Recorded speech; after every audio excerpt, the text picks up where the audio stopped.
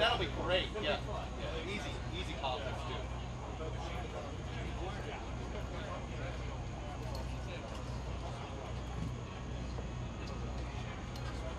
Those are the ones everybody want to go on, right? They were the fun ones, though, too.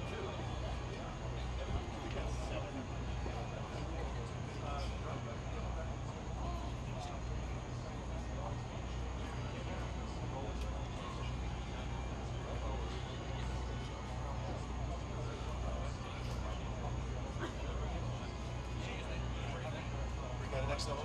Yeah. Do you need it?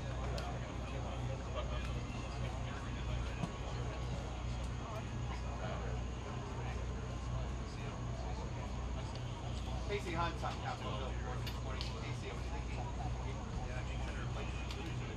many ways, I think John McCain should be the last speaker to talk himself as the Senate.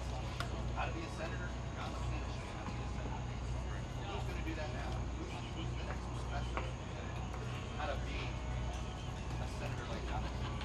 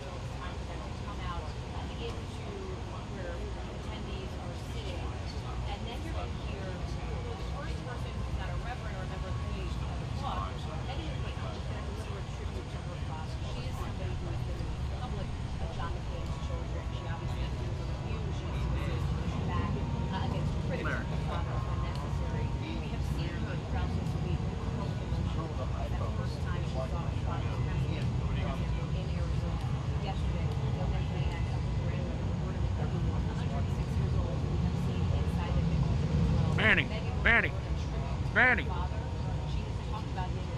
Manny, Manny, Manny. Other attendees inside the cathedral press, people who John McCain knew not just in the world of politics, but outside that too. For example, Jay Leno's here. Last day that Jay Leno ever did the Tonight Show, John McCain talked about him and said, hey, he made 426 jokes about me, but I still like the guy. People will miss him. I know, I'm trying to, Manny's trying to get her to move with an iPhone. Yeah, I'm gonna try. Some girl with an iPhone. Manny! Manny!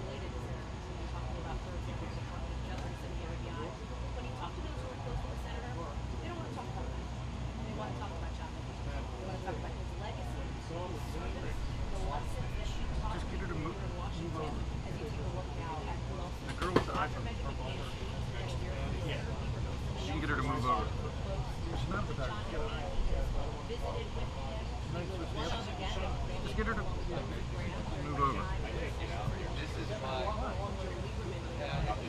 Okay, she's moved. She moved. She moved.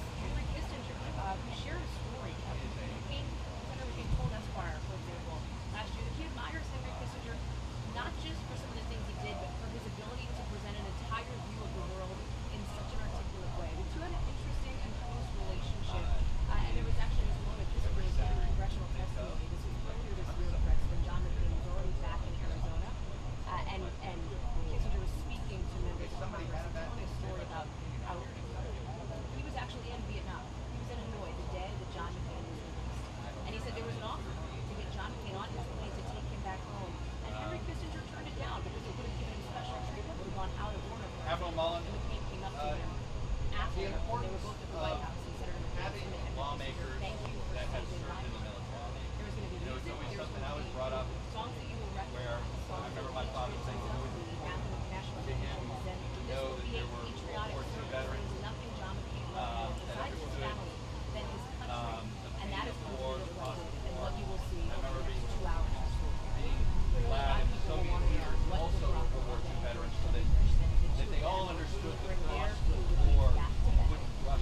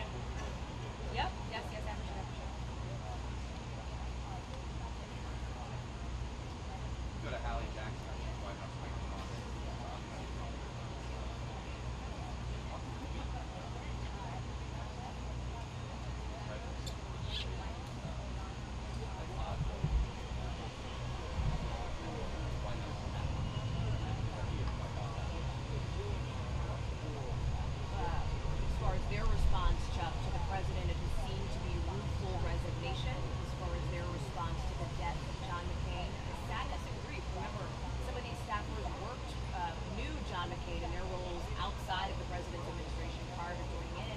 And we know that, for example, Press Secretary Sarah Sanders and Chief of Staff John Kelly, who you have seen multiple times over these last 24 hours or so in Washington, wanted the president to be able to be more respectful in his response and push the president to, for example, lower those flags, that flag above the White House, back down to half-staff.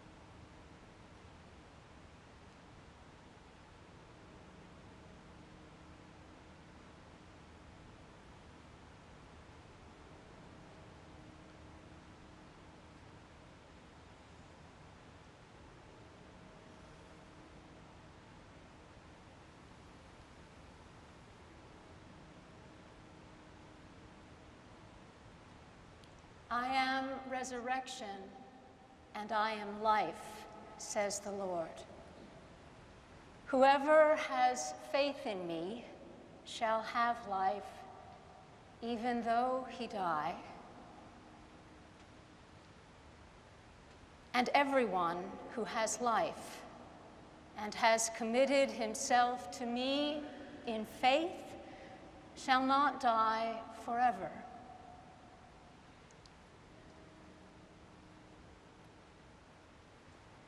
As for me, I know that my Redeemer lives, and that at the last he will stand upon the earth. After my awaking, he will raise me up, and in my body I shall see God. I myself shall see and behold him who is my friend and not a stranger. For none of us has life in himself, and none becomes his own master when he dies. For if we have life, we are alive in the Lord, and if we die in the Lord.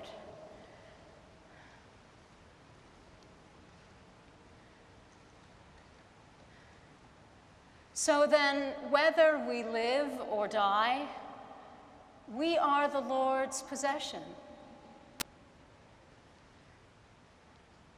Happy from now on are those who die in the Lord. So it is, says the Spirit, for they rest from their labors.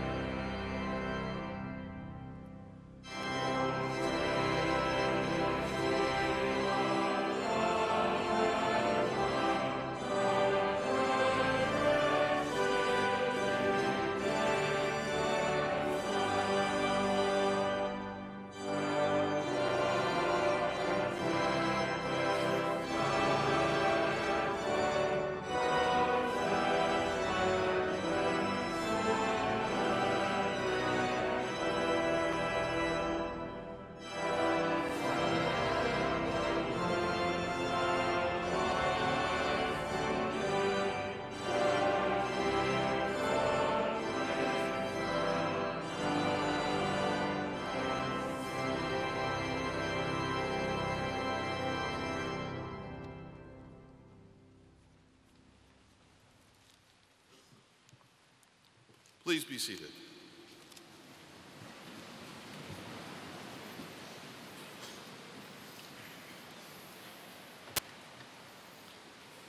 Good morning. My name is Randy Hollerith. I am Dean of Washington National Cathedral.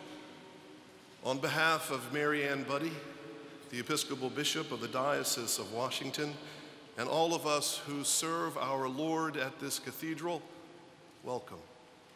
Welcome to this house of prayer for all people. It is an honor to host this service for Senator McCain.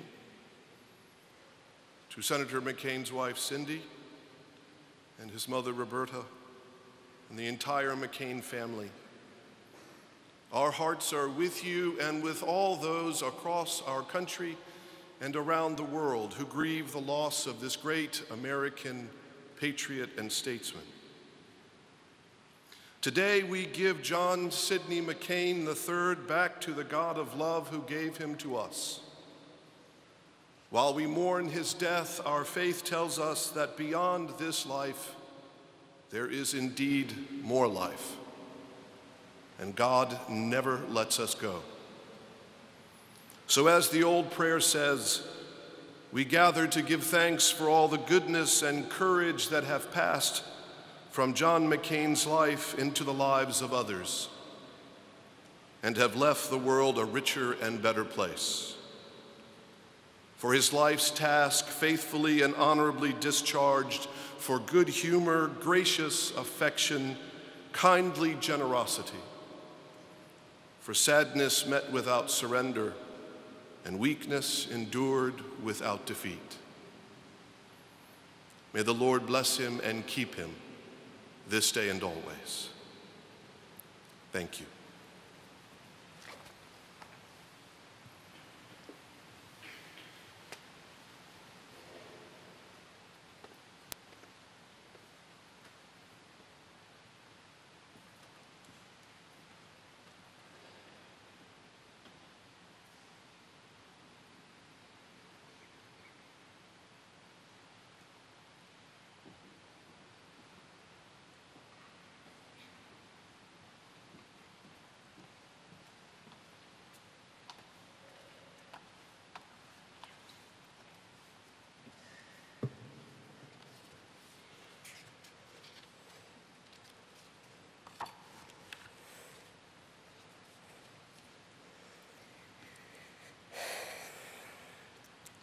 The world is a fine place and worth the fighting for, and I hate very much to leave it. When Ernest Hemingway's Robert Jordan, at the close For Whom the Bell Tolls, lies wounded and waiting for his last fight, these are among his final thoughts. My father had every reason to think the world was an awful place. My father had every reason to think the world was not worth fighting for. My father had every reason to think the world was worth leaving. He did not think any of those things. Like the hero of his favorite book, John McCain took the opposite view. You had to have a lot of luck to have had such a good life. I am here before you today saying the words I have never wanted to say, giving the speech I have never wanted to give, feeling the loss I have never wanted to feel. My father is gone. John Sidney McCain III was many things. He was a sailor. He was an aviator. He was a husband. He was a warrior. He was a prisoner. He was a hero. He was a congressman. He was a senator. He was a nominee for President of the United States. These are all the titles and the roles of a life that has been well lived. They are not the greatest of his titles, nor the most important of his roles. He was a great man. We gather here to mourn the passing of American greatness, the real thing, not cheap rhetoric from men who will never come near the sacrifice he gave so willingly, nor the opportunistic appropriation of those who live lives of comfort and privilege while he suffered and served. He was a great fire who burned bright. In the past few days, my family and I have heard from so many of those Americans who stood in the warmth and light of his fire and found it illuminated what is best about them. We are grateful to them because they are grateful to him. A few have resented that fire for that light it cast upon them, for the truth it revealed about their character. But my father never cared what they thought, and even that small number still have the opportunity, as long as they draw breath, to live up to the example of John McCain. My father was a great man. He was a great warrior. He was a great American. I admired him for all of these things, but I love him because he was a great father. My father knew what it was like to grow up in the shadow of greatness. He did just as his father had done before him. He was the son of a great admiral who was also the son of a great admiral. And when it came time for the third John Sidney McCain to become a man, he had no choice but in his own eyes to walk in those exact same paths. He had to become a sailor. He had to go to war. He had to have his shot at becoming a great admiral, as they also had done. The paths of his father and grandfather led my father directly to the harrowing hell of the Hanoi Hilton. This is the public legend that is John McCain. This is where all the biographies, the campaign literature, and public remembrances say he showed his character, his patriotism, his faith, and his endurance in the worst of possible circumstances. This is where we learned who John McCain truly was. And all of that is very true, except for the last part. Today I want to share with you where I found out who John McCain truly was. It wasn't in the Hanoi Hilton. It wasn't in the cockpit of a fast and lethal fighter jet. It wasn't on the high seas or on the campaign trail. John McCain was in all of those places, but the best of him was somewhere else. The best of John McCain, the greatest of his titles, and the most important of his roles was as a father. Imagine the warrior, the knight of the skies, gently carrying his little girl to bed. Imagine the dashing aviator who took his aircraft hurtling off pitching decks in the South China Seas, kissing the hurt when I fell and skinned my knee. Imagine the distinguished statesman who counseled presidents and the powerful, singing with his little girl in Oak Creek during a rainstorm to Singing in the Rain. Imagine the senator,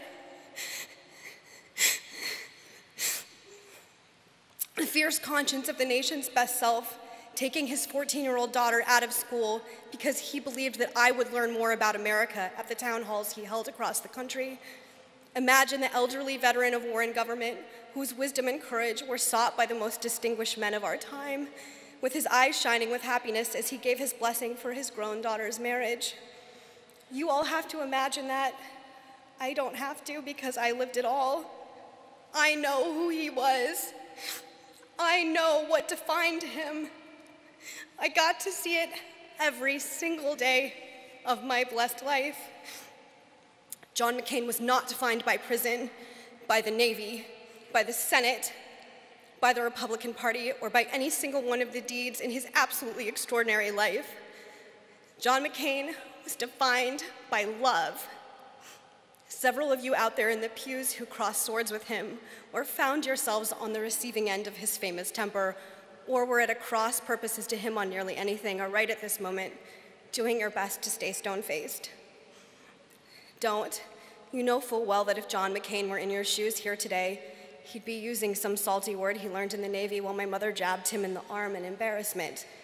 He'd look back at her and grumble and maybe stop talking, but he would keep grinning. She was the only one who could do that. On their first date, when he still did not know what sort of woman she was, he recited a Robert Service poem to her called The Cremation of Sam McGee, about an Alaskan prospector who welcomes his cremation as the only way to get warm in the icy north. There are strange things done in the midnight sun by the men who moil for gold. The Arctic trails have their secret tales that would make your blood run cold. He had learned it in Hanoi. A prisoner in the next cell had rapped it out in code over and over again during the long years of captivity.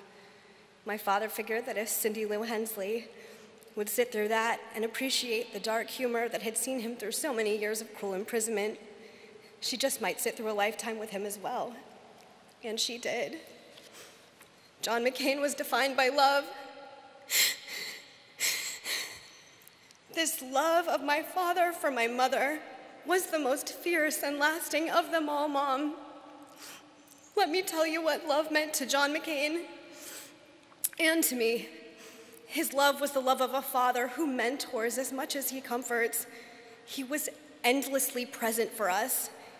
And though we did not always understand it, he was always teaching. He didn't expect us to be like him. His ambitions for us, unmoored from any worldly achievement, was to be better than him, armed with his wisdom and informed by his experiences, long before we were even old enough to have assembled our own. As a girl, I did not fully appreciate what I most fully appreciate now, how he suffered and how he bore it with a stoic silence that was once the mark of an American man. I came to appreciate it first when he demanded it of me. I was a small girl thrown from a horse and crying from a busted collarbone. My dad picked me up, he took me to the doctor, and he got me all fixed up. Then he immediately took me back home and made me get back on that very same horse. I was furious at him as a child, but how I love him for it now. My father knew pain and suffering with an intimacy and immediacy that most of us are blessed never to have endured. He was shot down, he was crippled, he was beaten, he was starved, he was tortured, and he was humiliated. That pain never left him. The cruelty of his communist captors ensured that he would never raise his arms above his head for the rest of his life. Yet he survived, yet he endured, yet he triumphed. And there was this man who had been through all that with a little girl who simply didn't want to get back on her horse. He could have sat me down and told me all of that and made me feel small because my complaint and my fear was nothing next to his pain and memory. Instead, he made me feel loved. "Megan," he said, in his quiet voice that spoke with authority and meant you had best obey, "get back on the horse." I did, and because I was a little girl, I resented it. Now that I am a woman, I look back across that time and see the expression on his face when I climbed back up and rode again, and I see the pride and love in his eyes as he said, "Nothing is going to break you."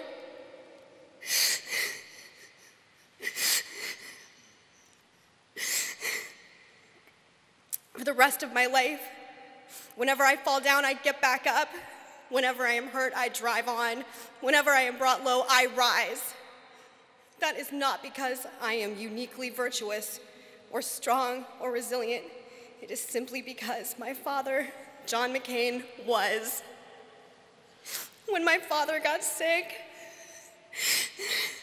and I asked him what he wanted me to do with this eulogy, he said, "Show them how tough you are." That is what love meant to John McCain. Love for my father also meant caring for the nation entrusted to him. My father, the true son of his father and grandfather, was born into an enduring sense of the hard-won character of American greatness and was convinced of the need to defend it with ferocity and faith. John McCain was born in a distant and now vanquished outpost of American power, and he understood America as a sacred trust.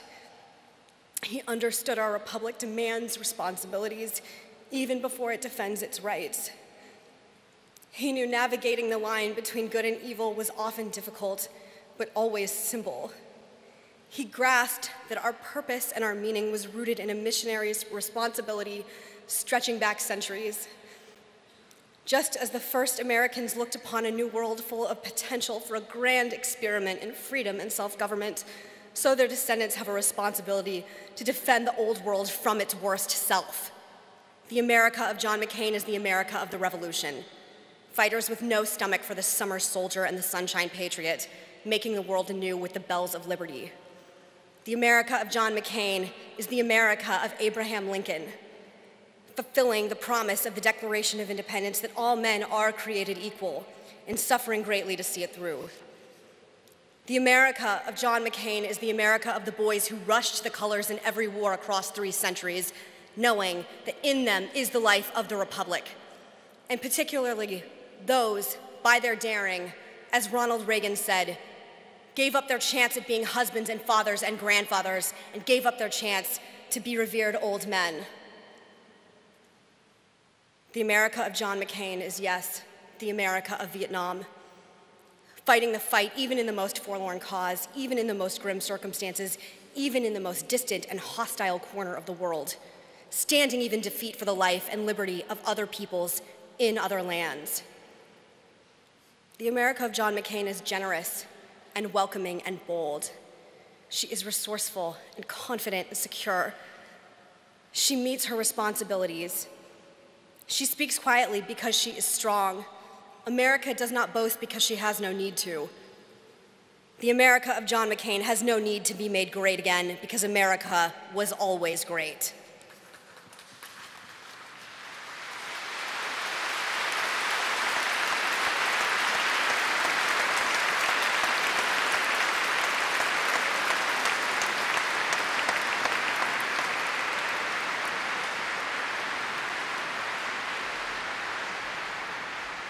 That fervent faith, that proven devotion, that abiding love, that is what drove my father from the fiery skies above the Red River Delta to the brink of the presidency itself. Love defined my father. As a young man, he wondered if he would measure up to his distinguished lineage. I miss him so badly. I want to tell him that he did. But I take small comfort in this. Somewhere in the great beyond, where the warriors go, there are 2 admirals of the United States meeting their much-loved son. They are telling him he is the greatest among them. Dad, I love you. I always have. All that I am, all that I hope, all that I dream is grounded in what you taught me. You loved me, and you showed me what love must be. An ancient Greek historian wrote that the image of great men is woven into the stuff of other men's lives. Dad, your greatness is woven into my life. It is woven into my mother's life. It is woven into my sister's life. And it is woven into my brother's lives. It is woven into the life and liberty of the country you sacrificed so much to defend. Dad, I know you are not perfect. We live in an era where we knock down old American heroes for all their imperfections, when no leader wants to admit to fault or failure. You were an exception, and you gave us an ideal to strive for. Look, I know you can see this gathering here in this cathedral. The nation is here to remember you. Like so many other heroes, you leave us draped in the flag you loved. You defended it, you sacrificed it, you have always honored it. It is good to remember, but we are Americans. We don't put our heroes on pedestals just to remember them. We raise them up because we want to emulate their virtues. This is how we honor them, and this is how we will honor you. My father is gone. My father is gone, and my sorrow is immense. But I know his life, and I know it was great because it was good. And as much as I hate to see him go, I do know how it ended. I know that on the afternoon of August 25th, in front of Oak Creek in Cornville, Arizona, surrounded by the family he loved so much, an old man shook off the scars of battle one last time and arose a new man to pilot one last flight up and up and up, busting clouds left and right, straight on through to the kingdom of heaven. And he slipped the earthly bonds, put out his hand, and touched the face of God. I love you, Dad.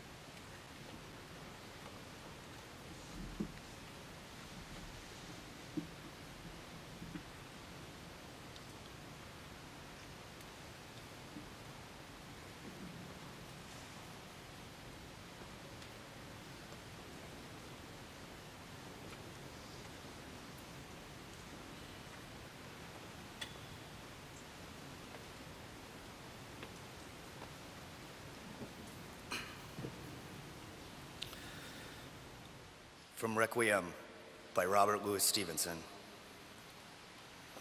Under the wide and starry sky, dig the grave and let me lie. Gladly did I live and gladly die. And I laid me down with the will. Be this the verse you grave for me, here he lies where he longed to be. Home is the sailor, home from the sea, and the hunter, home from the hill.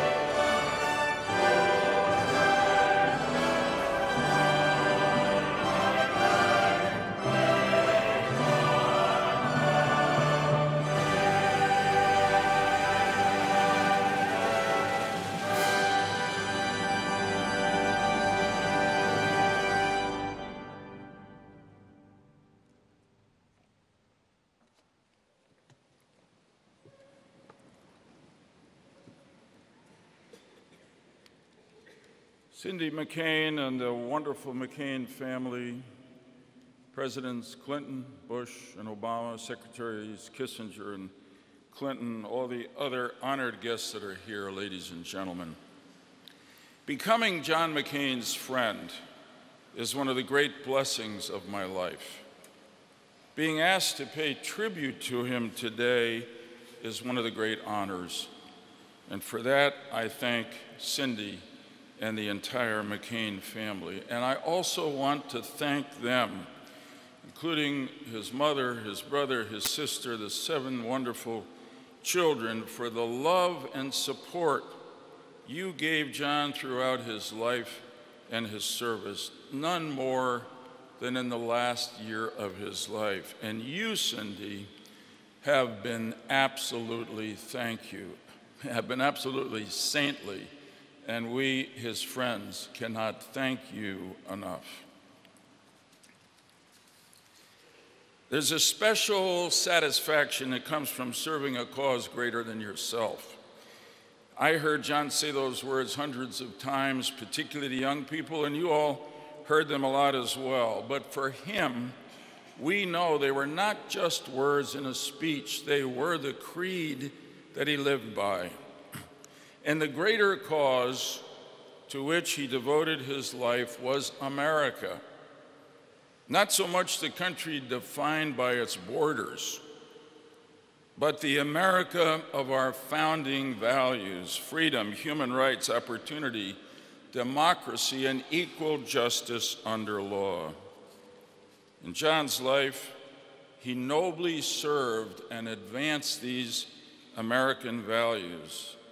And remarkably, his death seems to have reminded the American people that these values are what makes us a great nation.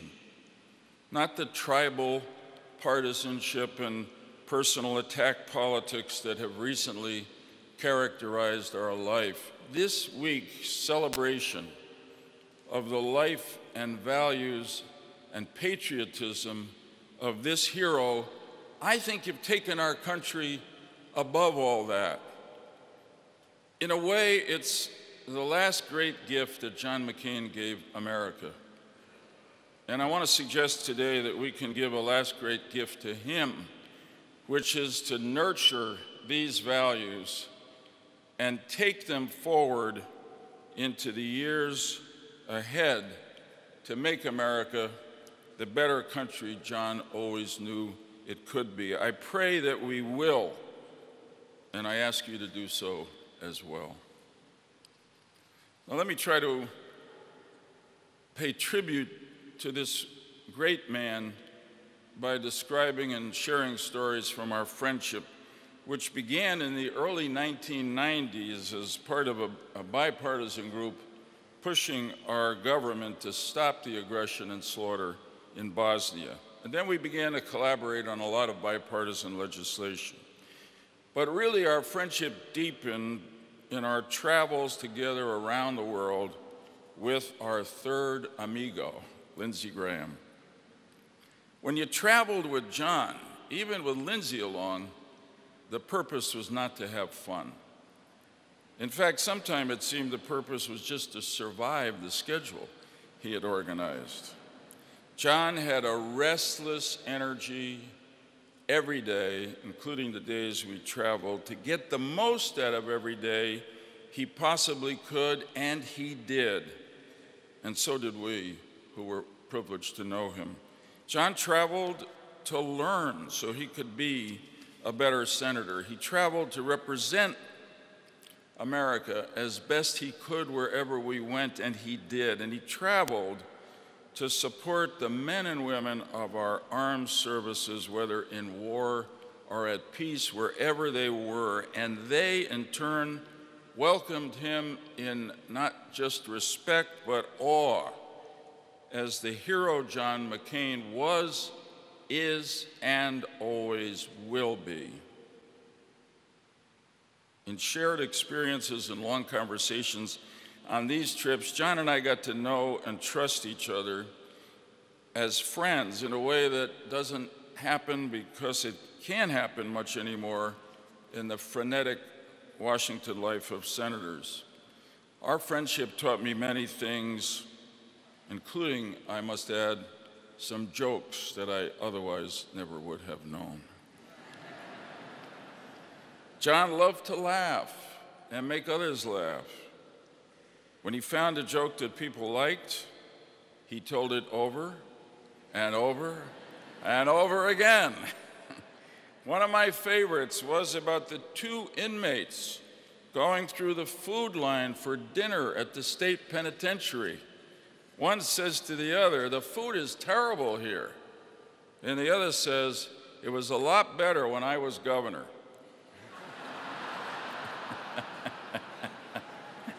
Yeah. I heard that one often, and I laughed every time because John laughed so hard every time he told it. The range of John's mind, interest, and experience was impressive and often surprising. You couldn't characterize this man. He loved to read history and fiction and talk about it, argue about it. He had a pervasive curiosity about just about everything in life. He loved the outdoors and all of God's creatures, large and small, who lived there. Most people would be surprised by how much pleasure this combative senator got from watching the hummingbirds at the McCain family home outside Sedona, Arizona. But of course, John's great strength was his character. He was honest, fair, and civilized. In all the times we were together, I never heard him say a bigoted word about anyone. The American people saw this great quality most clearly during the 2000 campaign when that woman made an offensive statement against then Senator Barack Obama. To me, what was most impressive about John's reaction was that it was pure reflex. It was who John was. He didn't need to consult anyone. He immediately defended his opponent's name and honor and thereby elevated for that moment our politics and made us a more perfect union. Personally, I can tell you that John was a real friend in accommodating what to him were my unusual practices as a religiously observant Jew. Whether it was walking with me on a Saturday to an important meeting or turning down a popular Friday night dinner invitation at the Munich security conference we went to every year because it was too far to walk, we would stay in the hotel and have what John learned to call our Shalom Shabbat dinners, peaceful Sabbath dinners. But of course, with John, they weren't that peaceful. John, naturally, in doing these wonderful acts of friendship, grumbled all the way about what I was putting him through, you know. Right now, I think he's probably deriving some pleasure from the fact that it turned out that his funeral was held on a Saturday and I had to walk to get here. I'm sure if he were right now, he'd tell me that that was divine justice. He ultimately, as he did with so much of his life, turned these interfaith experiences into a truly hilarious comedy routine. It began with a solemn pronouncement by John that he was converting to Judaism. Then he explained much less solemnly, "I do this not because of any particular liking for the religion. It's just that for so many years I've had to go along with all of Joe's religious nonsense that I might as well convert and get the benefits." One of his favorite targets was the Sabbath elevators in Israeli hotels, which are pre-programmed to stop at every floor. You know, John had many virtues, but patience was not one of them. Therefore, rides on those Shabbat elevators were not the happiest times we spent together. I say this both to say in stories how full and genuine was John's acceptance of my religious practices, which were different from what he knew, but also to make a larger point, because I can tell you in everything we did together around the world and here in Washington and across America, he showed that same acceptance, respect, curiosity about everybody's religious observances and about everything else about them that was different from himself and his own experiences. I've said that patience was one virtue John didn't have. Forgiveness was a great virtue he did have. And here's a story to make that clear. Once on a trip to Hanoi, as we were touring the Hanoi Hilton, a crowd of Vietnamese college students recognized John, and they began to chant wildly, "McCain, McCain." They wanted to take his pictures and have him sign autographs. When it was over, I asked him why he got such a rock star reception in Hanoi. And with classic directness, he said, "Well, first, Joe, it's because they've been taught that I was treated a lot better here than I really was. And second, it's because of the normalization of relations between the US and Vietnam." Well, that was a classic McCain understatement. Along with President Clinton and John Kerry, John McCain was the leader in Congress in bringing about the normalization of relations between the US and Vietnam, an extraordinary act of personal forgiveness when you consider what the Vietnamese did to him during his 5.5 years as a prisoner of war. After his injuries in Vietnam, he could not pursue his ambitions in the Navy. So he turned to government service as his greater American cause. Of course, I didn't know John in his youth, but I don't think, from what I've heard, that he was born with the natural skills of a legislator. And yet he learned them and became a great one. He knew when to be irascible and immovable and when to negotiate and compromise to get something done. He regularly reached across party lines because he knew that was the only way to solve problems and seize opportunities for the people of our country and his state. As a result, his legislative record is extremely impressive. He also fought and lost some big battles to stop climate change, to close the gun show loophole, to broadly reform our immigration laws. But that never seemed to get him down or diminish his ardor for the next battle. He loved to win, but he also loved a good fight for a just cause, even if it didn't succeed. Overall, he won many more than he lost, and all of his big wins were achieved with bipartisan support. In 2008, when John was the Republican nominee for president, he had this far-out idea of asking a Democrat to be his running mate. Can you believe that? Let me explain it to you, as he did. When he first talked to me about it, I said, "You know, John, I'm really honored, but I don't see how you can do it. Even though I won my last election as an independent, I'm still a registered Democrat." And John's response was direct and really ennobling. "That's the point, Joe," he said with a certain impatience.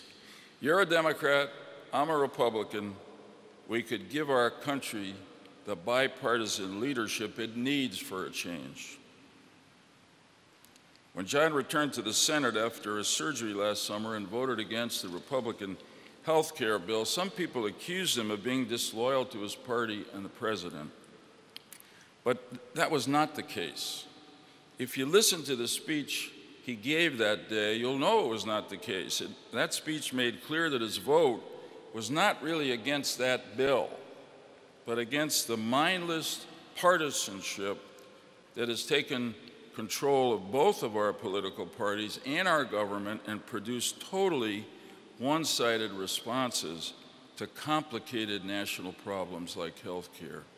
And of course he was right. In his remarks last July, John also spoke eloquently of our position in the world, of America's continuing responsibility for principled leadership in the world. It was as if he thought that might be one of his last best opportunities to move his colleagues and his country.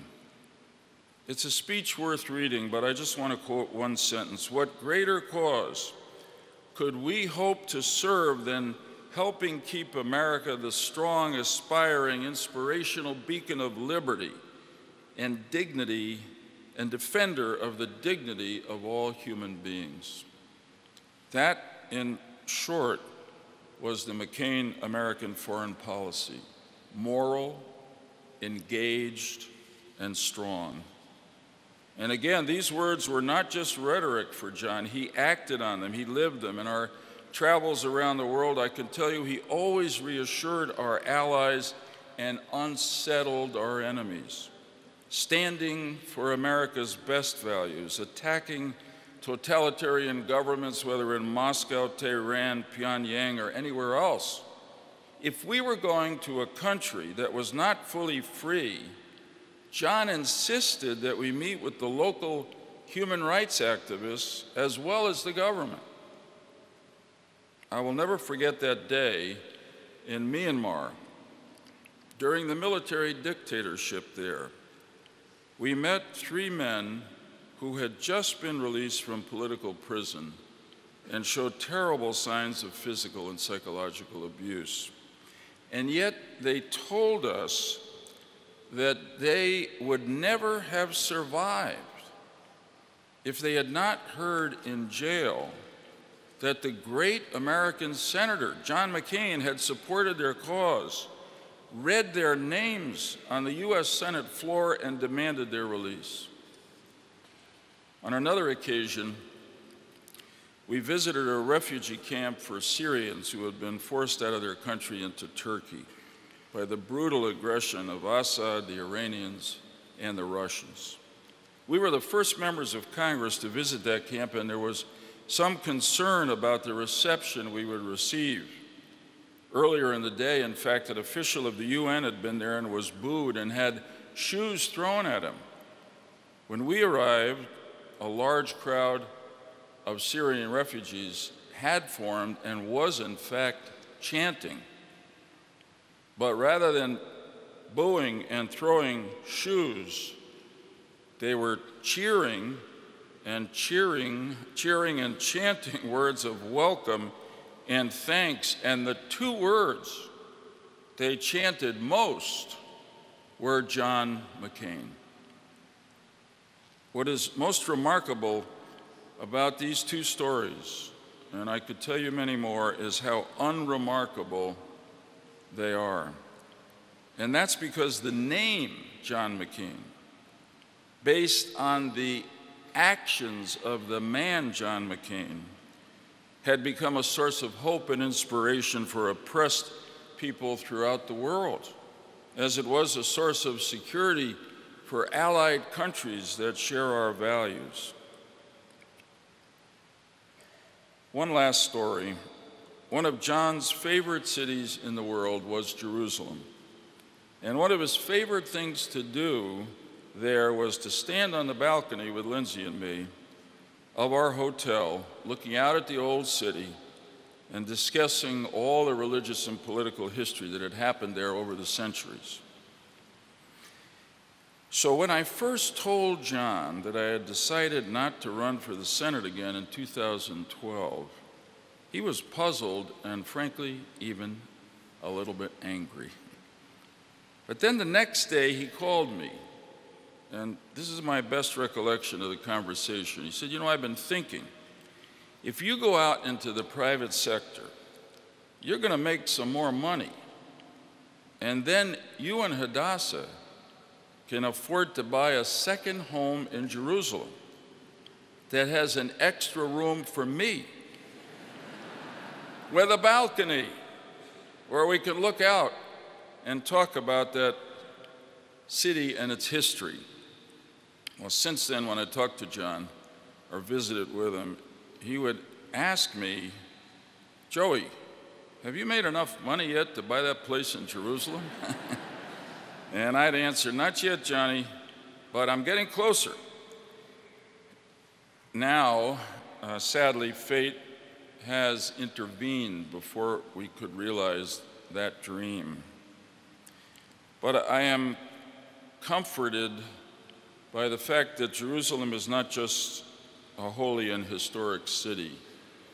It is also the visionary symbol of the dreams that all people share and the destiny that we all desire. It is the original heavenly shining city on the hill.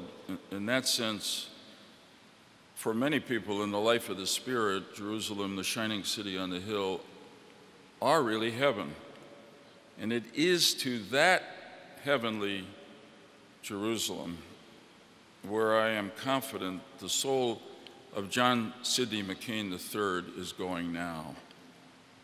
And I want to imagine that there's going to be a beautiful home waiting for him there with a balcony from which he can contemplate the shining city and hopefully inspire us here on earth to conduct ourselves with just some of the patriotism, principles, and courage that characterized his magnificent life of service to America and to so many noble causes greater than himself. Godspeed, dear friend. May angels sing you to your eternal home.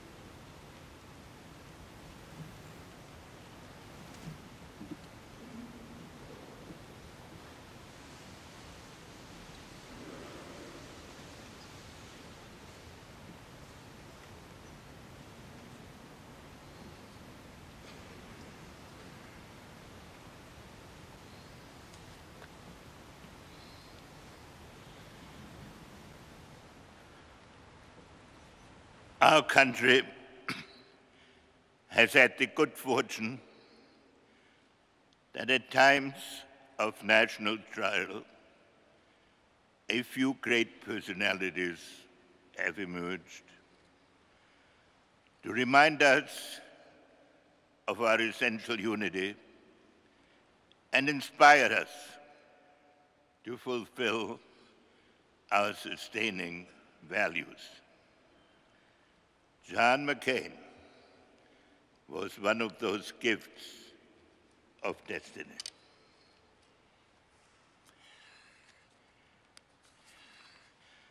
I met John for the first time in April 1973 at a White House reception for prisoners returned from captivity in Vietnam. He had been much on my mind during the negotiations to end the Vietnam War. Partly also because his father, then Commander-in-Chief of the Pacific Command, when briefing the President, answered references to his son by saying only, "I prayed for him." In the McCain family, national service was its own reward that did not allow for special treatment. I thought of that when his Vietnamese captors, during the final phase of negotiations, offered to release John so that he could return with me on the official plane that had brought me to Hanoi. Against all my instincts, I thanked them for their offer, but refused it. I wondered what John would say when we finally met. His greeting was both self-effacing and moving. Thank you for saving my honor. He did not tell me then or ever that he had had an opportunity to be freed years earlier, but had refused, a decision for which he had to endure additional periods of isolation and hardship. Nor did he ever speak of his captivity again during the near half-century of close friendship. John's focus was on creating a better future. As a senator, he supported the restoration of relations with Vietnam, helped bring it about on a bipartisan basis in the Clinton administration, and became one of the advocates of reconciliation with his erstwhile enemy. Honor was John's lodestar. It is an intangible quality. It is not obligatory. It has no written code. It reflects an inward compulsion, free of self-interest. It fulfills a cause, not a personal ambition. It represents what a society lives for beyond the necessities of the moment. Law makes life possible. Honor ennobles it. For John, it was a way of life.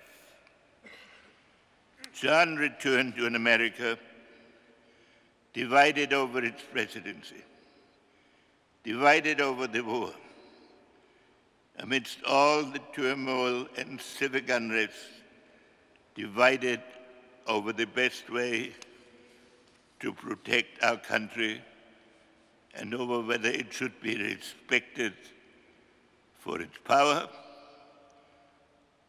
or its ideals. John came back from the war and declared that this is a false choice. America owed it to itself to embrace both strengths and ideals. In decades of congressional service, ultimately as chairman of the Senate Armed Services Committee, John was an indefatigable exponent of an America strong enough to vindicate its purpose.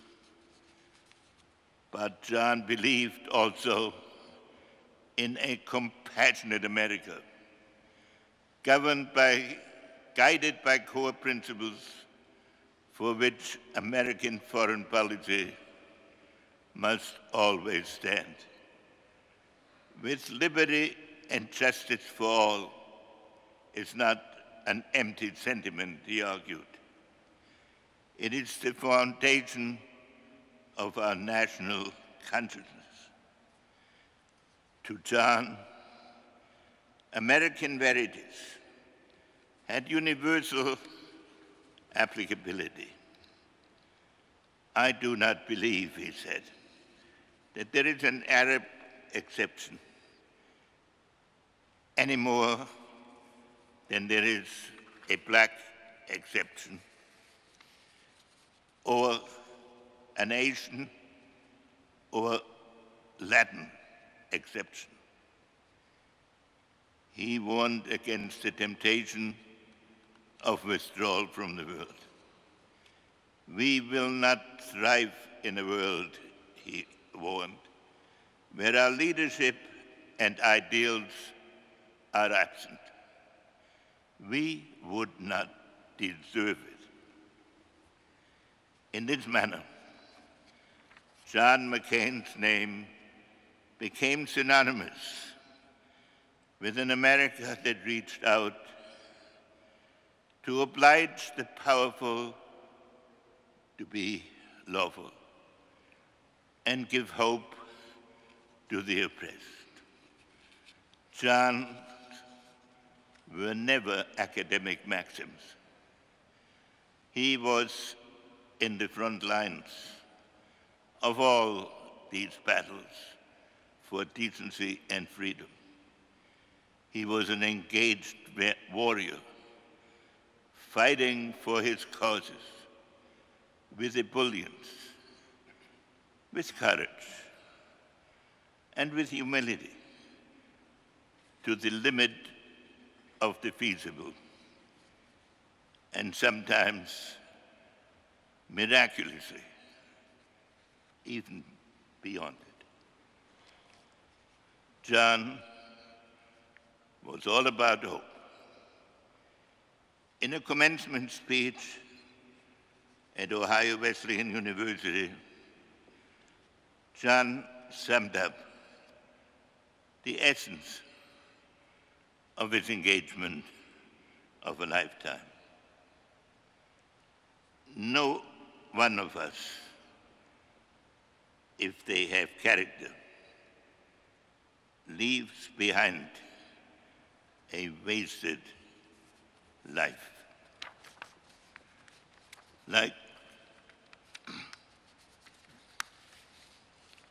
Like most people of my age, I feel a longing for what is lost and cannot be restored.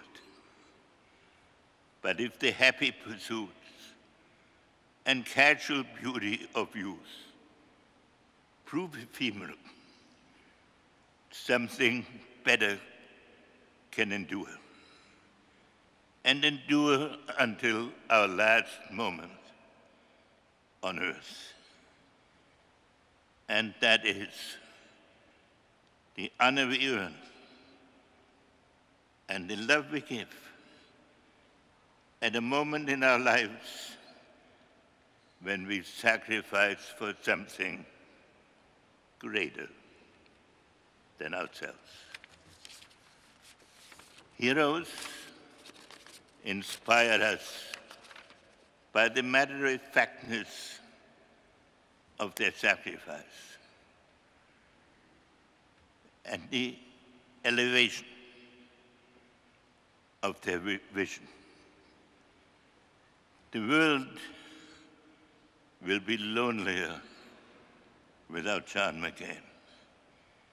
His ebullience, his faith in America, and his instinctive sense of moral duty. None of us will ever forget how even in his parting, John has bestowed on us a much-needed moment of unity and a renewed faith in the possibilities of America. Henceforth, the country's honor is ours to stay.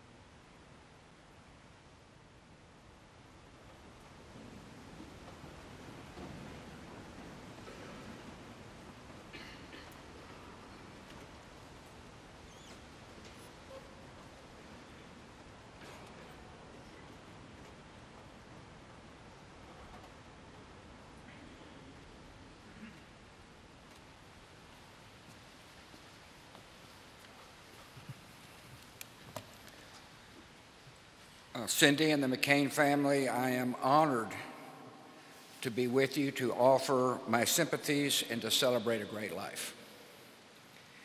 The nation joins your extraordinary family in grief and gratitude for John McCain.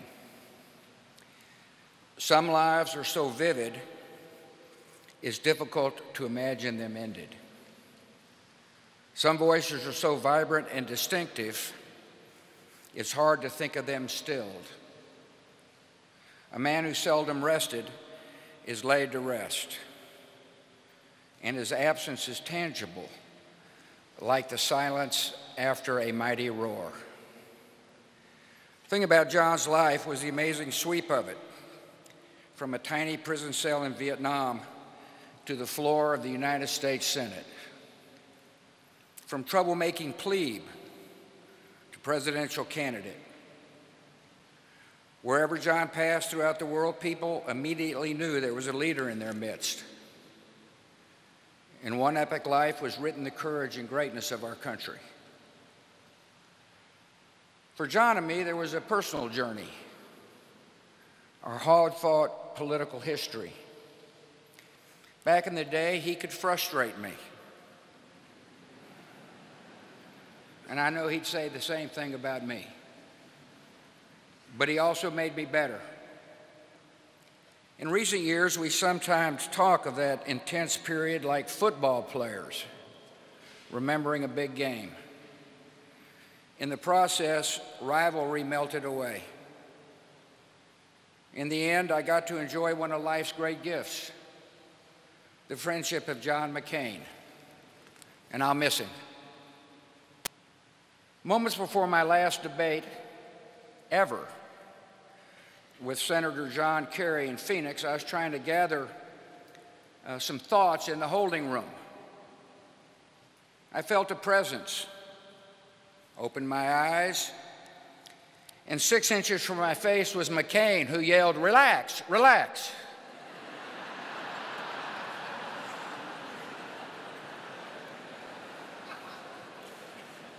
John was above all a man with a code. He lived by a set of public virtues that brought strength and purpose to his life and to his country. He was courageous, with a courage that frightened his captors and inspired his countrymen. He was honest, no matter whom it offended. Presidents were not spared. He was honorable, always recognizing that his opponents were still patriots and human beings. He loved freedom with the passion of a man who knew its absence. He respected the dignity inherent in every life, a dignity that does not stop at borders and cannot be erased by dictators. Perhaps above all, John detested the abuse of power, could not abide bigots and swaggering despots. There was something deep inside him that made him stand up for the little guy, to speak for forgotten people in forgotten places. One friend from his Naval Academy days recalls how John, while a lowly plebe, reacted to seeing an upperclassman verbally abuse a steward. Against all tradition, he told the jerk to pick on someone his own size. It was a familiar refrain during 6 decades of service. Where did such strength and conviction come from?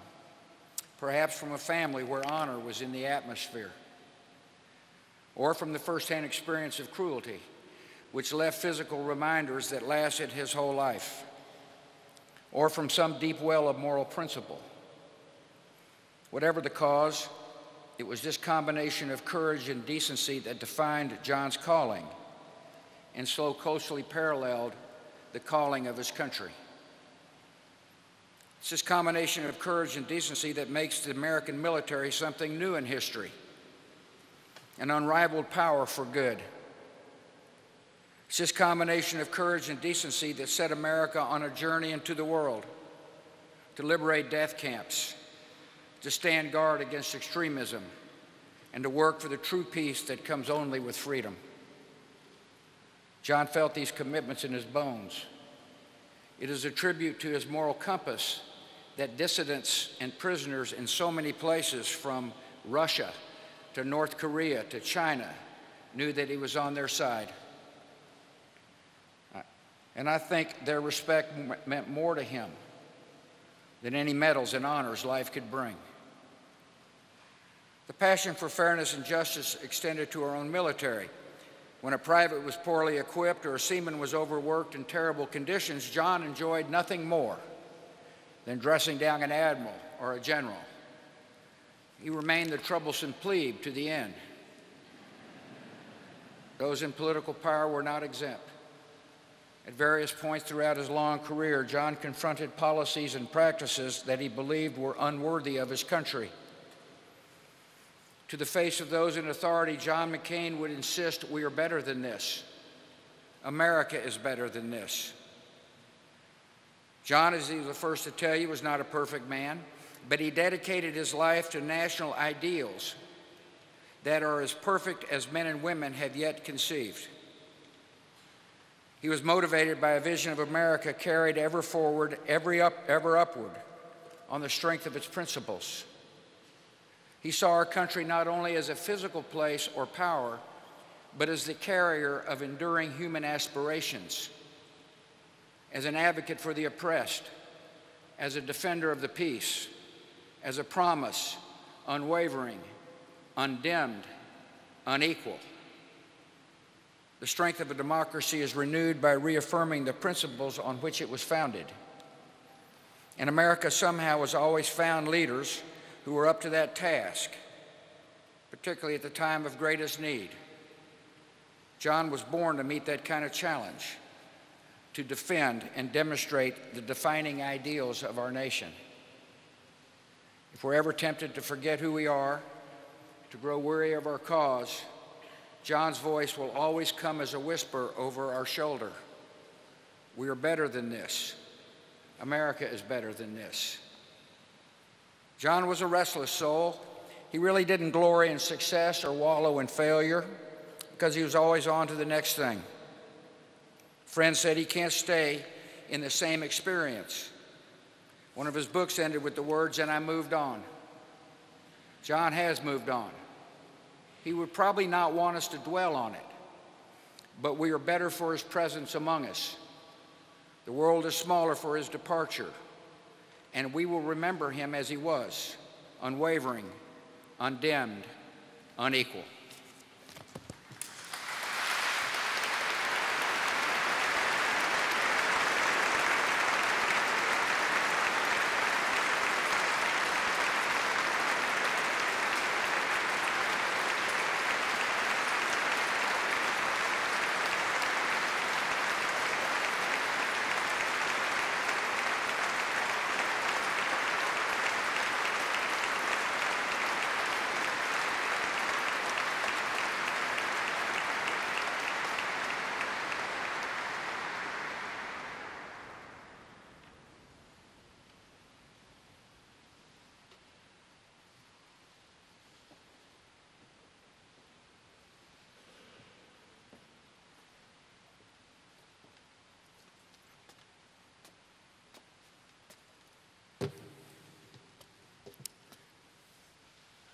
To John's beloved family, Mrs. McCain,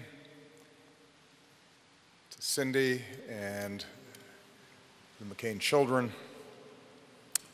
President Mrs. Bush, President Secretary Clinton, Vice President Mrs. Biden, Vice President Ms. Cheney, Vice President Gore, and as John would say, my friends. We come to celebrate an extraordinary man, a warrior, a statesman, a patriot, who embodied so much that is best in America. President Bush and I are among the fortunate few who competed against John at the highest levels of politics. He made us better presidents, just as he made the Senate better, just as he made this country better. So for someone like John to ask you while he's still alive to stand and speak of him when he's gone is a precious and singular honor. Now, when John called me with that request earlier this year, I'll admit sadness and also a certain surprise. But after our conversation ended, I realized how well it captured some of John's essential qualities. To start with, John liked being unpredictable, even a little contrarian. He had no interest in conforming to some prepackaged version of what a senator should be, and he didn't want a memorial that was going to be prepackaged either. It also showed John's disdain for self-pity.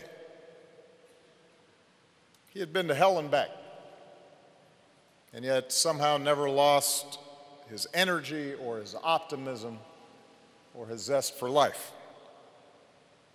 So cancer did not scare him, and he would maintain that buoyant spirit to the very end, too stubborn to sit still, opinionated as ever, fiercely devoted to his friends, and most of all to his family.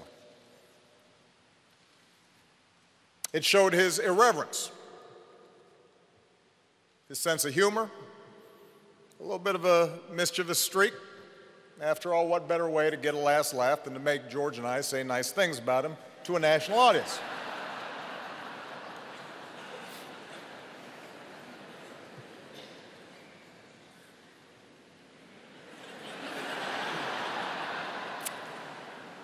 And most of all, it showed a largeness of spirit, an ability to see past differences in search of common ground. And in fact, on the surface, John and I could not have been more different. We're of different generations. I came from a broken home and never knew my father. John was the scion of one of America's most distinguished military families. I have a reputation for keeping cool. John, not so much.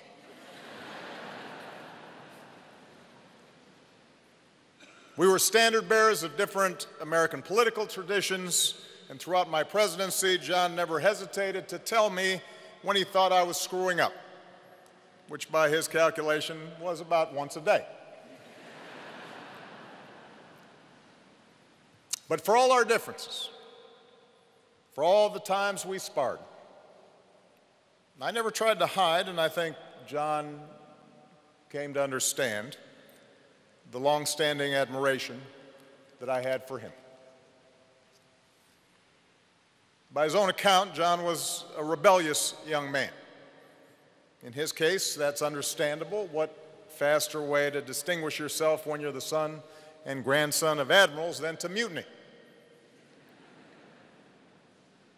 Eventually, though, he concluded that the only way to really make his mark on the world is to commit to something bigger than yourself.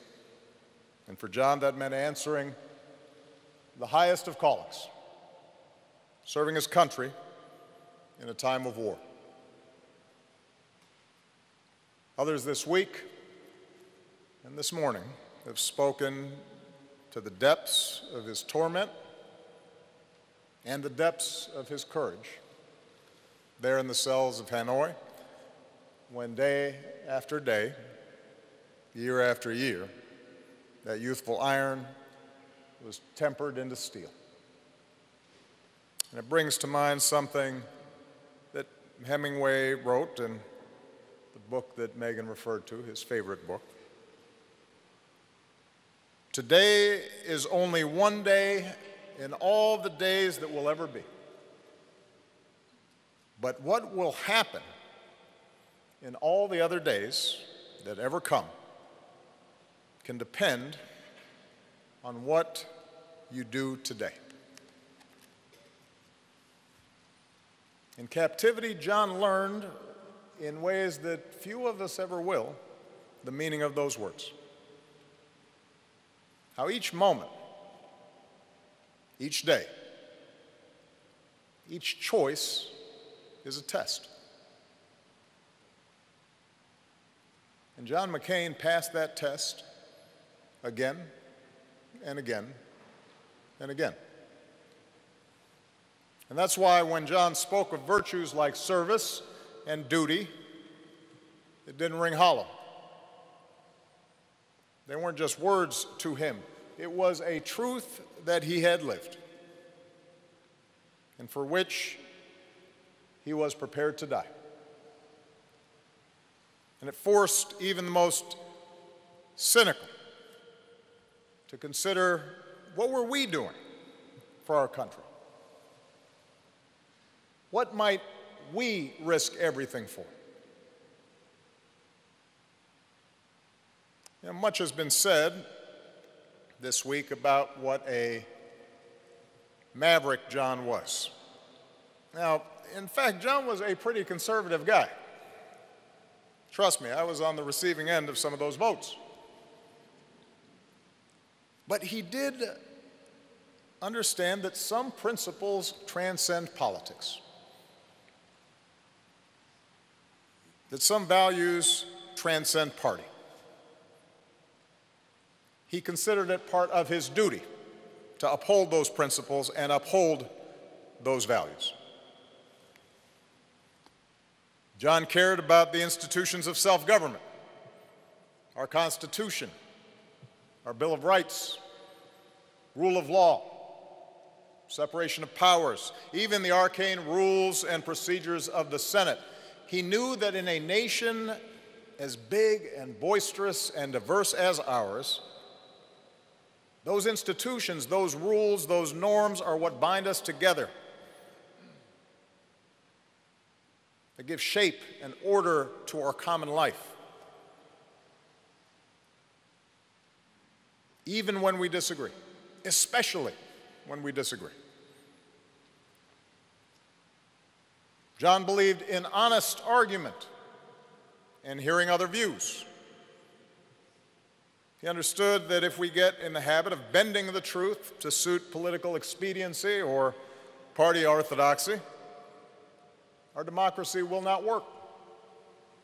That's why he was willing to buck his own party at times, occasionally work across the aisle on campaign finance reform and immigration reform.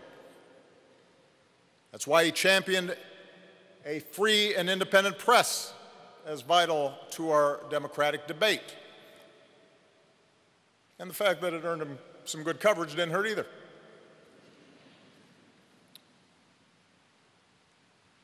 John understood, as JFK understood, as Ronald Reagan understood, that part of what makes our country great is that our membership is based not on our bloodline, not on what we look like, what our last names are.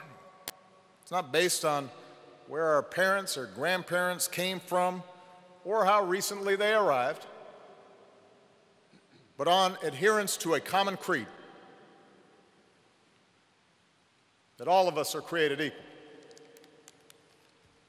endowed by our Creator with certain inalienable rights. It's been mentioned today,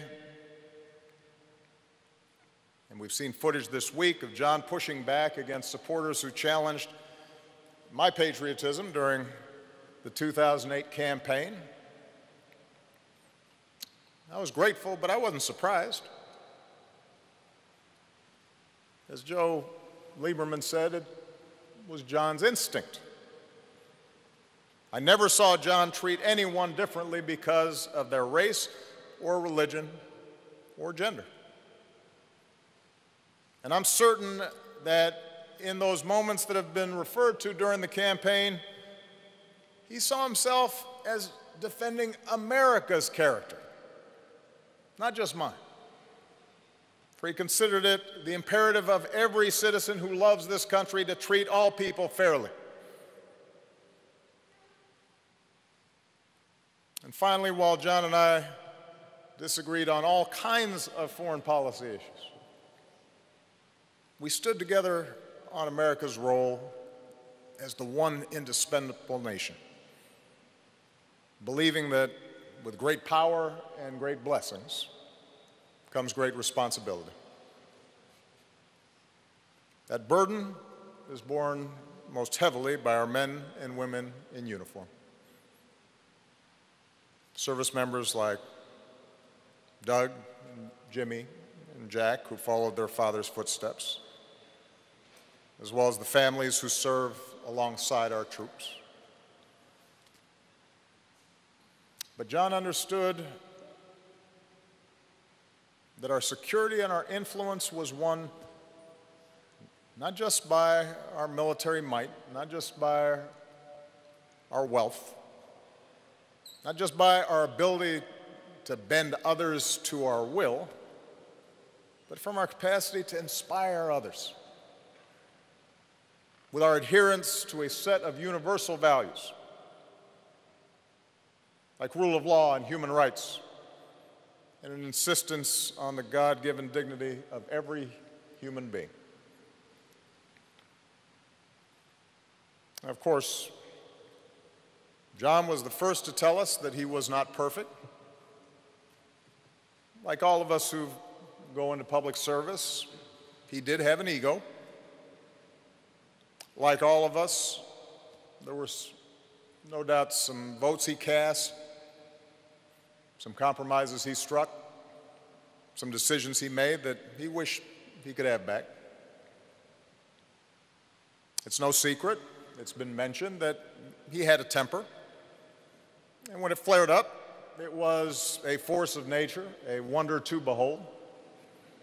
His jaw grinding, his face reddening, his eyes boring a hole right through you. Not that I ever experienced it firsthand, mind you.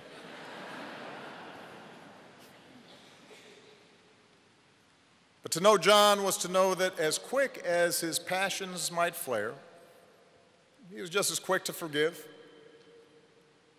and ask for forgiveness. He knew more than most his own flaws and his blind spots. And he knew how to laugh at himself. And that self-awareness made him all the more compelling. You know, we didn't advertise it, but every so often over the course of my presidency, John would come over to the White House, and we'd just sit and talk in the Oval Office, just the two of us. We'd talk about policy, and we'd talk about family, and we'd talk about the state of our politics. And our disagreements didn't go away during these private conversations. Those were real, and they were often deep. But we enjoyed the time we shared away from the bright lights. And we laughed with each other. And we learned from each other. And we never doubted the other man's sincerity or the other man's patriotism, or that when all was said and done, we were on the same team. We never doubted we were on the same team. For all of our differences, we shared a fidelity to the ideals for which generations of Americans have marched and fought and sacrificed and given their lives. We considered our political battles a privilege, an opportunity to serve as stewards of those ideals here at home and to do our best to advance them around the world. We saw this country as a place where anything is possible. And citizenship is an obligation to ensure it forever remains that way. And more than once during his career, John drew comparisons to Teddy Roosevelt. And I'm sure it's been noted that Roosevelt's man in the arena oration seems tailored to John. Most of you know it. Roosevelt speaks of those who strive, who dare to do great things, who sometimes win and sometimes come up short, but always relish a good fight. A contrast to those cold, timid souls who know neither victory nor defeat. Isn't that the spirit we celebrate this week? That striving to be better, to do better, to be worthy of the great inheritance that our founders bestowed. So much of our politics, our public life, our public discourse can seem small and mean and petty. Trafficking in bombast and insult and phony controversies and manufactured outrage. It's a politics that pretends to be brave and tough, but in fact is born of fear. John called on us to be bigger than that. He called on us to be better than that. Today is only one day in all the days that will ever be. But what will happen in all the other days that will ever come can depend on what you do today. What better way to honor John McCain's life of service than, as best we can, follow his example? To prove that the willingness to get in the arena and fight for this country is not reserved for the few, it is open to all of us. That in fact it's demanded of all of us as citizens of this great republic. That's perhaps how we honor him best. By recognizing that there are some things bigger than party or ambition or money or fame or power, that there's some things that are worth risking everything for. Principles that are eternal. Truths that are abiding. At his best, John showed us what that means. For that, we are all deeply in his debt. May God bless John McCain. May God bless this country he served so well.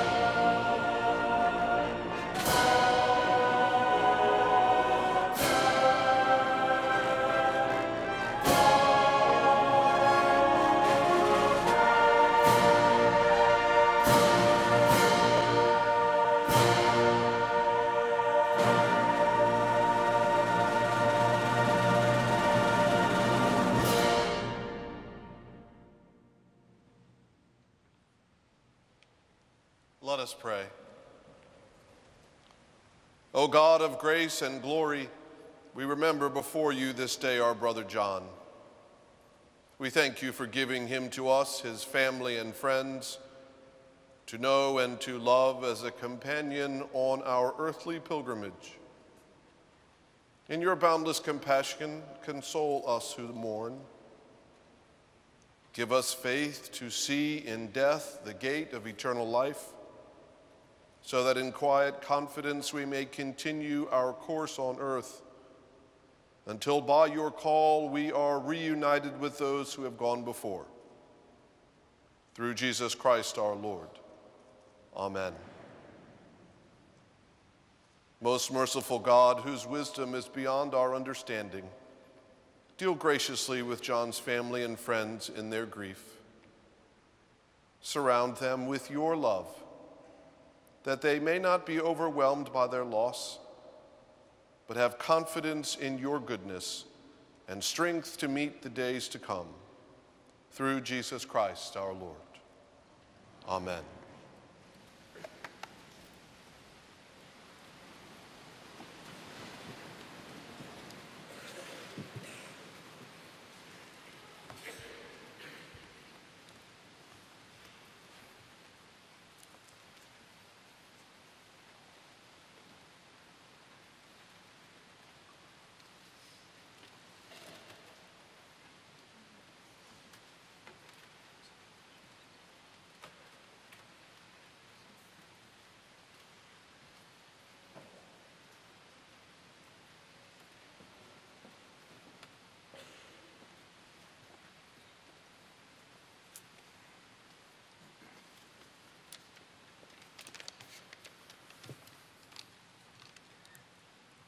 A reading from the Book of Wisdom. The souls of the righteous are in the hand of God, and no torment will ever touch them. In the eyes of the foolish, they seem to have died, and their departure was thought to be a disaster, and their going from us to be their destruction. But they are at peace.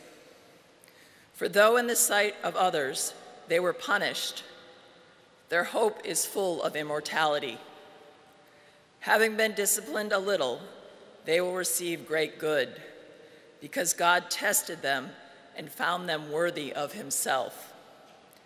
Those who trust in him will understand truth, and the faithful will abide with him in love, because grace and mercy are upon his holy ones, and he who watches over his elect. The word of the Lord.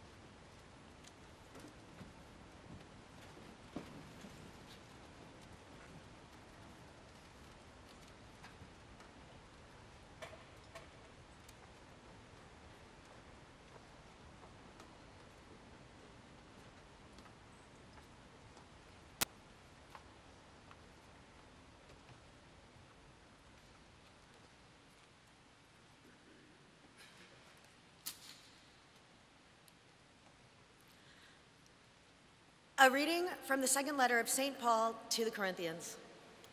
So we are always confident, even though we know that while we are at home in the body, we are away from the Lord. For we walk by faith, not by sight. Yes, we do have confidence, and we would rather be away from the body and at home with the Lord. The word of the Lord.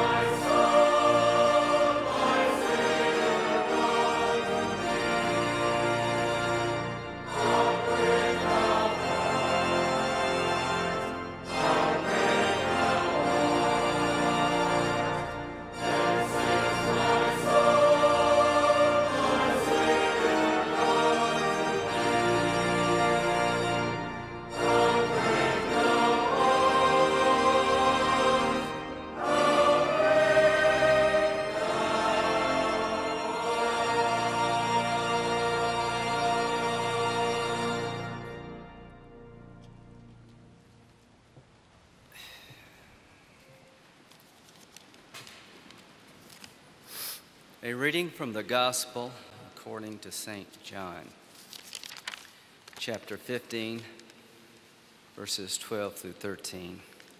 Jesus said, "This is my commandment, that you love one another as I have loved you.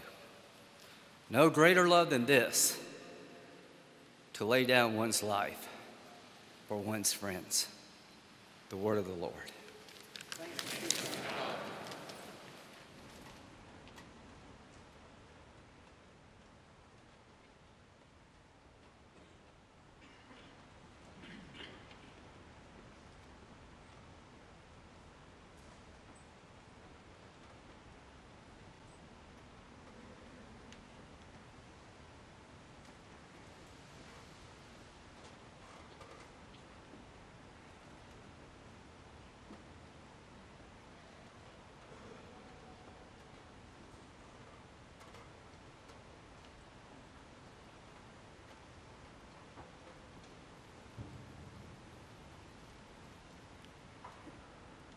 Let us remember John McCain with the words of the Jesuit poet Gerard Manley Hopkins. "What I do is me. For that I came. But I say more. The just man justices, keeps grace that keeps all his goings graces, acts in God's eye what in God's eye he is, Christ. For Christ plays in 10,000 places, lovely in limbs, lovely in eyes, not his, to the Father through the features of men's faces." Don't misunderstand me. I am not recommending John for sainthood. He was so very human, and for that reason, we can see God in his life. He was the just man, justicing. For John McCain, every human being deserved to be treated justly. He saw God our Father through the features of every person, especially the poor and those persecuted by power and those in need. John was a man who loved, and he knew that love is seen in actions, in doing. He was so often surrounded by the service men and women he had such a special affection for. We can hear him in Shakespeare's words, "But we shall be remembered. We few, we happy few, we band of brothers."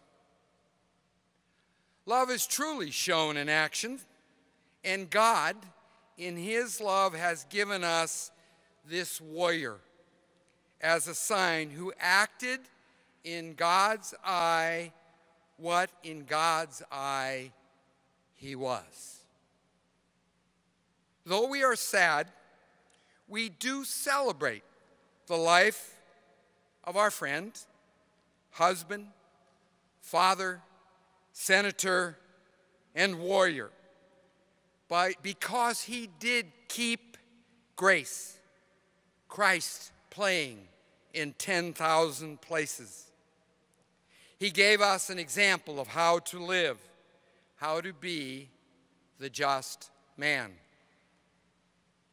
And with St. Paul, John can now say, "I have fought the good fight. I have finished the race. I have kept the faith." Goodbye, John McCain.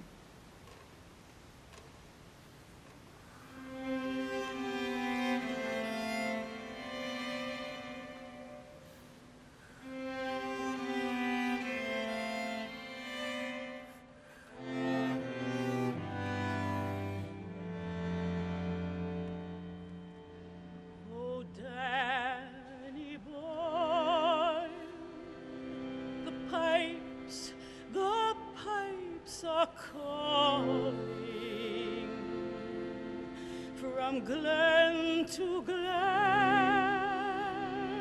and down the mountainside. The summer's gone and all the flowers are falling. It's you must go, and I must ride. But come ye back when summer's in the meadow, and all the valleys hushed and white with snow. It's I'll be here in sunshine or in shadow. Oh, Danny boy, oh, Danny boy, I love you so.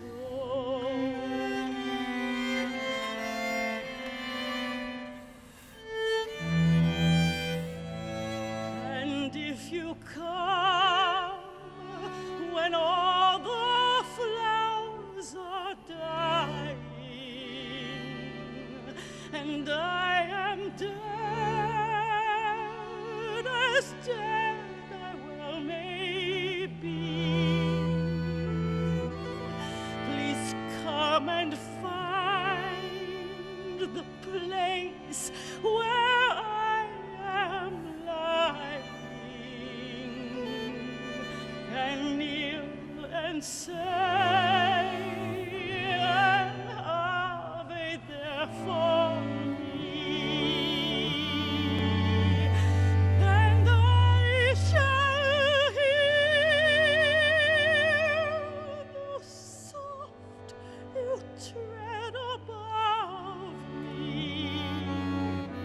and all my dreams will warmer, sweeter be.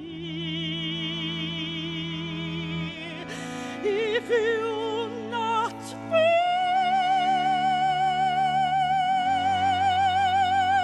to tell me that you love me,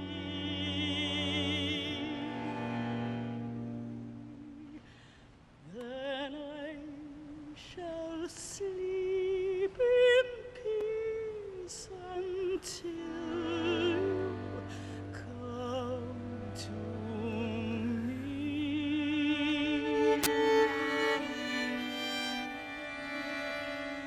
Then I shall sleep in peace until you come to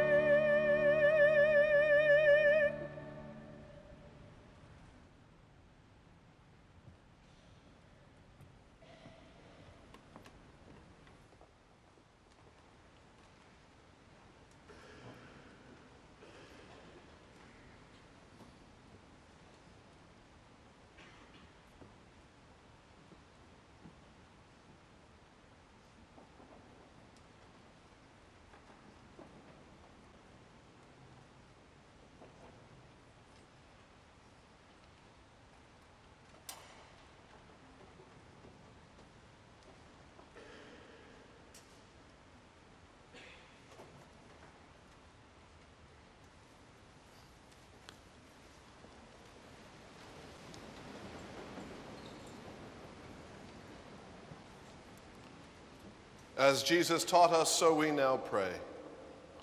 Our Father, who art in heaven, hallowed be thy name. Thy kingdom come, thy will be done, on earth as it is in heaven. Give us this day our daily bread, and forgive us our trespasses, as we forgive those who trespass against us. And lead us not into temptation, but deliver us from evil. For thine is the kingdom, and the power, and the glory, forever and ever. Amen.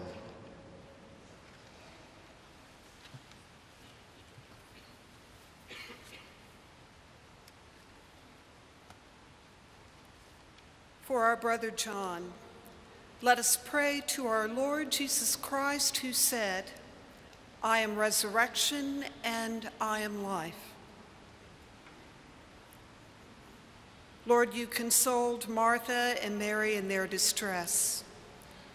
Draw near to us who mourn for John, and dry the tears of those who weep.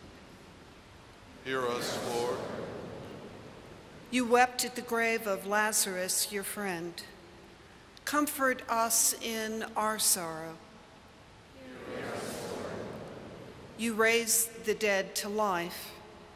Give to our brother eternal life. Hear us, Lord. You promised paradise to the thief who repented. Bring our brother to the joys of heaven. Comfort us in our sorrows at the death of our brother. Let our faith be our consolation, and eternal life our hope.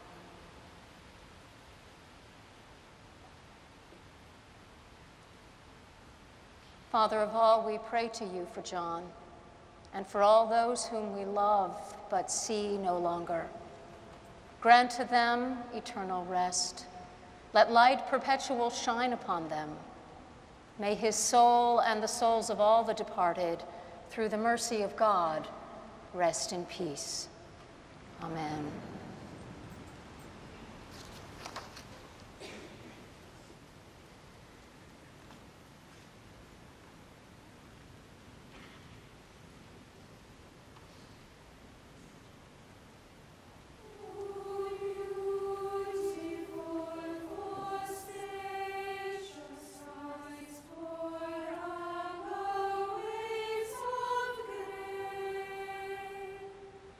For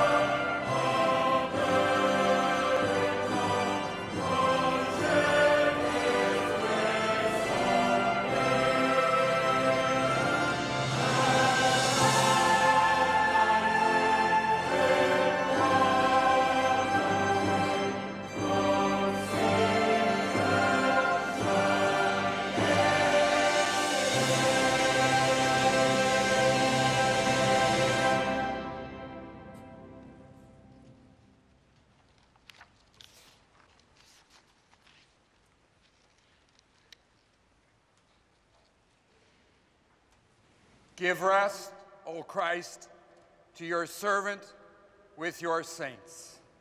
Where sorrow and pain are no more, neither sighing but life everlasting. You only are immortal, the creator and maker of mankind, and we are mortal, formed of the earth, and to earth shall we return. For so did you ordain when you created me, saying, you are dust, and to dust you shall return. All of us go down to the dust, yet even at the grave we make our song, Alleluia, Alleluia, Alleluia. Give rest, O Christ, your servant and your saints. Where sorrow and pain are no more, neither sighing but life everlasting.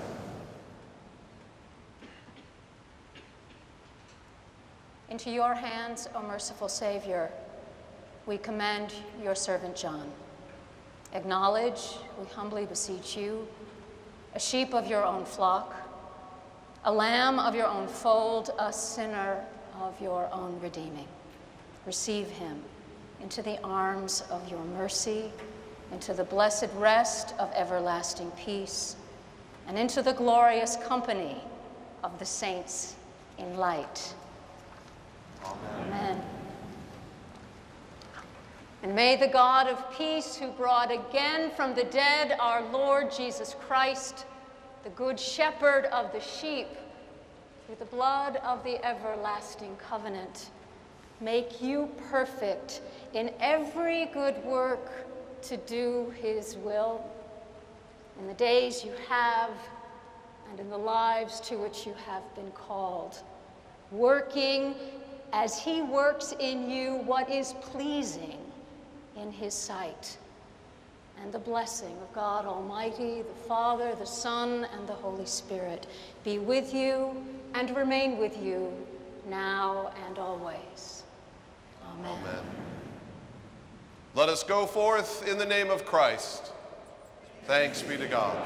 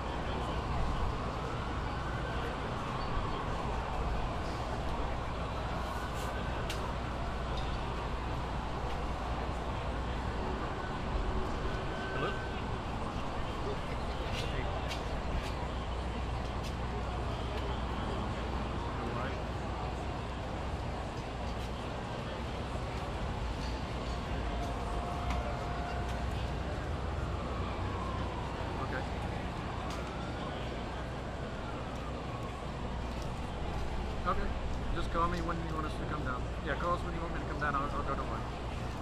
Oh, okay, good.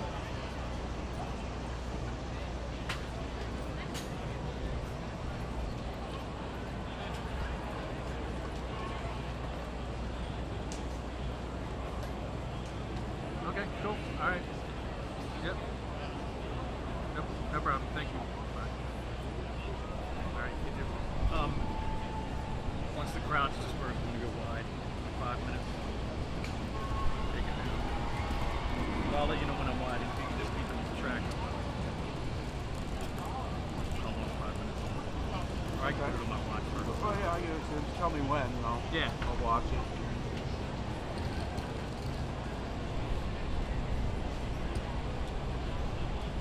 It's gonna be a while. Yeah. Not too.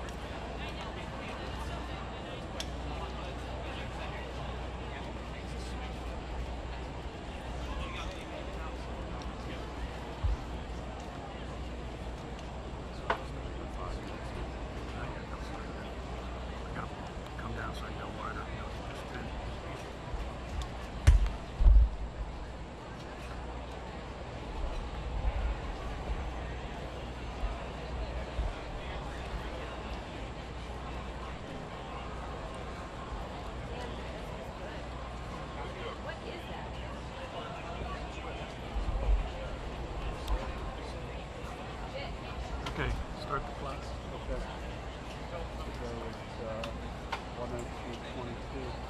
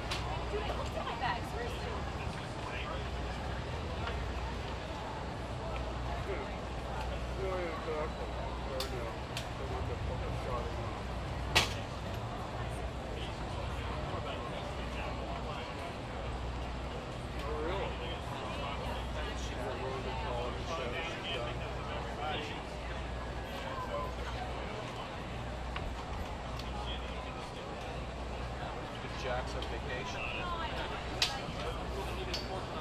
What about Vaughn? Oh, God. No, cannot imagine.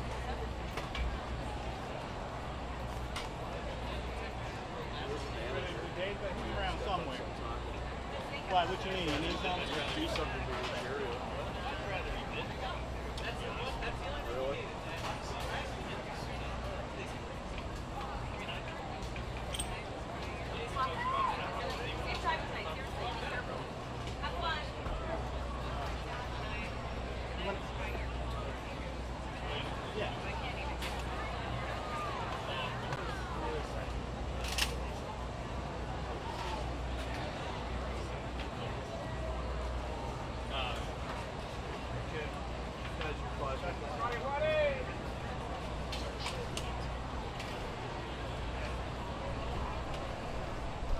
Hey, what you doing there,